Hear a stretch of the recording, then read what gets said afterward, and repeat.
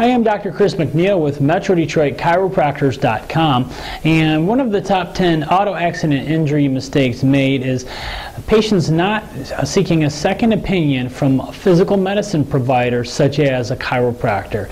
And typically the patient could get into an auto accident, they'll go to their general practitioner within, as soon as they can after the auto accident. The general practitioner prescribes them some anti-inflammatories or some pain relievers. They might take some x-rays and find, oh, there's no fractures or dislocations, so that they may say, oh, there's nothing wrong there.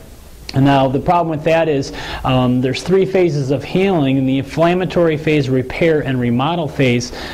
In the remodeling phase of care, it's very important to get physical medicine care from a chiropractor so that the collagen and the tissues that are going to repair the body are laid down properly. And without that type of physical medicine care, as in with a chiropractor, the body will not heal properly. And in fact, sometimes medication slows the healing process.